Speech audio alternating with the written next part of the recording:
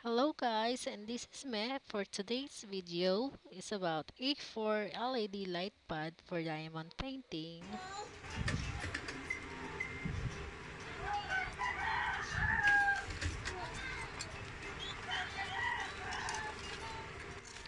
I bought this from LAZADA and we will make unboxing today and review about this item.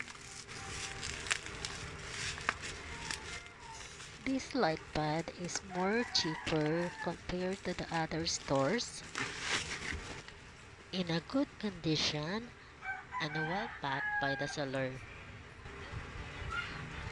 I will put the store link below at the description. Nasa worth 300 pesos siya ngayon sa Lazada, discounted item. Sa pag-check out ng item na ito, ginamitan ko lamang ng free shipping and less 50 peso reward voucher. Kaya naman, ang total lang ng aking binayaran is 249 pesos. Mabilis lamang din ang pag-ship out ni seller kaya kinabukasan lamang ay natanggap ko na ang aking order.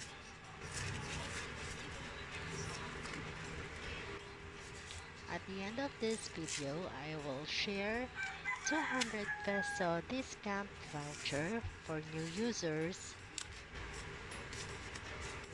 Simply scan the QR code or manually input my code to get the discount reward.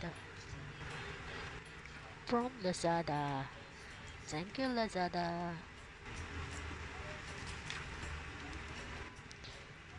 Yan ang actual size niya, guys. Kasya ang isang buong bond paper. Together with instruction note for how to use it and USB for the power. At ngayon guys, i-test natin siya. Isasaksak lang natin sa ating power outlet. Ayan, nasa gilid lang yung saksakan niya ng power.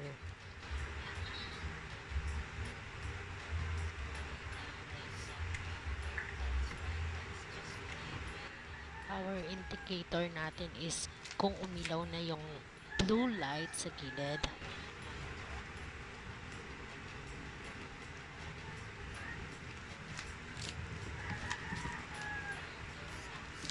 May 3 level yung light niya. Switch first is dim, second one is mid, and the third is the brightest. Alisin natin yung plastic cover ng ating LED light pad bago natin siya gamitin para mas sakop niya yung buong pad ng liwanag.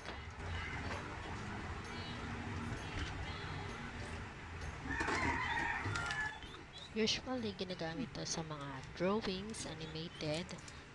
Pero ito, useful siya para sa mga nagda-diamond painting gaya ko.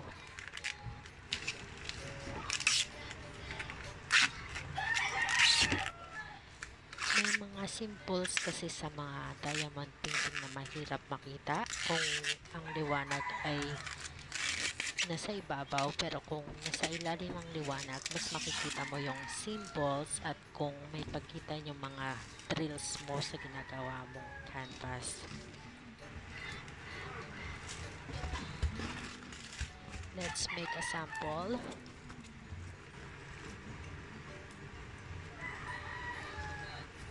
Itong canvas natin ay malinaw-linaw pa ang symbols, pero tignan nyo kung walang ilaw, ganyan siya. Pero kung bukas ang ating light pad, makikita natin ang liwanag mula sa likod. Mas makikita natin ang malinaw ang ating canvas.